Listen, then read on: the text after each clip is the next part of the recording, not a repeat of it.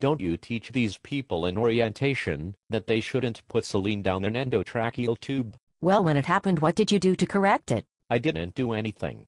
You are supposed to teach them that in orientation. It isn't my fault you don't do your job. We provide certain things in orientation, but we can't teach everything.